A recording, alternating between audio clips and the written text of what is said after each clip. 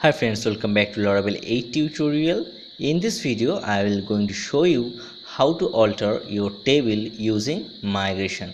So we already discussed about how to migrate your database or how to create a migration. But today we will show you if we have created a table but I want to add some extra column in that table, how we can do this through the migration.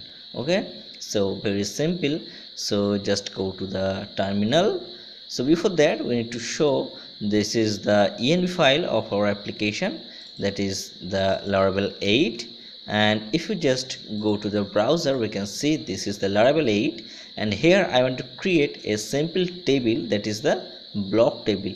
So very first we will create a block table to my Laravel 8 database, and then we will add a column to that table. Okay, so let's create a simple migration first.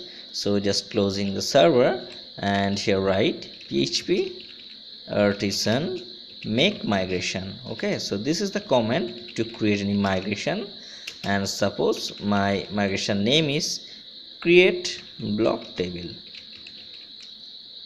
right? So just enter this. So you can see a migration is created. Now if you just go to the Visual Studio Code, and here you can see inside the database we'll get a new migration, that is the create block table, which we have just created. So here I will add some column. So basically the table ID, it is responsible to create any ID, and timestamp is responsible for two columns, that is the created at and updated at. And now I want to add my extra columns, that is table. So here I will add a string. This will be the string types, as we are using the column is title. And next I will add a description. So basically description is text type, so we can add many things into this section. So right here description as a text.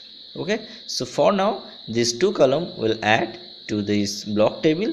Now run the migration php artisan migrate, right? So it's migrating. And now if you just go to the database and refresh this, we can see a new table is created, that is the block table, and you can see the title and description which we have created using this migration. Now I want to add the author name of the blog.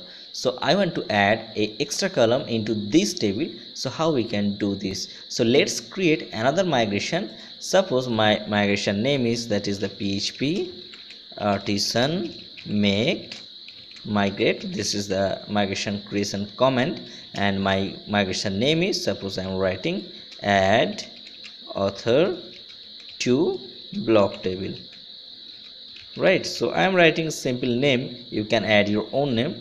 Actually I am writing this name so that by this migration name we can understand which is happening with this migration. Okay, right? So now enter this. Sorry, the spelling mistake. So we don't need to write the migrate, we need to write the migration. Okay, migration, and just enter this. So migration is created. Now if you just go to the Visual Studio Code, and here you can see add author to block table, right? So this is the up and down. So here we will write the alter syntax. So how we can write this? So you can see there is a schema section, and there is the table, and the table name is blog. This is exactly same as the table name, right? And here we will add my column, that is the table, and suppose this will be the string type, as we are writing simple author name. So write author, and this can be nullable, right? So I am using nullable, so we can accept the null value also. So I am adding this author column in the block table, and in the down function we need to remove this author column from the table. So how to write this? So just write $table, and here we'll write the drop column. Okay, and the column name is author, right? So spelling mistake, author, right? So if you check in our previous migration, we can see in the up section we have just create, and in the down section we are just deleting the full table. But here I am going to alter this. That's the reason we need to use this table. So here we can use the create, and here we are writing table, and instead of dropping the full table we are just dropping the column. Right now just go to here and write php artisan migrate. So just enter this. So the migration column is altered.